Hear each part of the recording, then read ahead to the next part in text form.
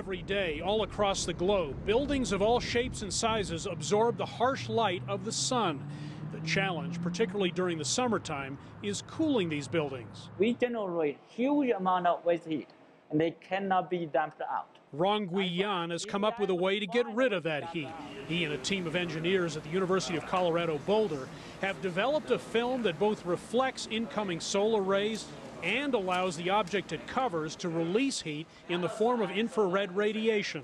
The process is called radiative cooling. That infrared light goes out through the so-called atmospheric window to the outer space. The energy is going to keep going from the Earth's surface to that places and never come back. Xiaobo Yin has also helped perfect the film, which is a thin, transparent plastic with tiny glass beads of a very precise size mixed in. This is probably the thinnest material you can ever imagine that allows you to do this process. The film is much more energy efficient than air conditioners, which rely on electricity, and refrigerants, which contribute to greenhouse gas emissions. The film also works better in some places than others. You can potentially apply this material on windows and helps cooling down the house. Insulated roofs are more difficult. The film could eventually help cool down power plants.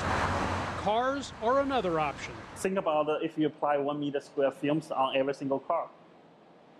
That's already tremendous business we're talking about. The scientists' research, published recently in the journal Science, is the product of a $3 million U.S. Energy Department grant. It's generated headlines and lots of interest. The film, still awaiting a patent, has definite commercial possibilities. We do see great potentials to put this into market space.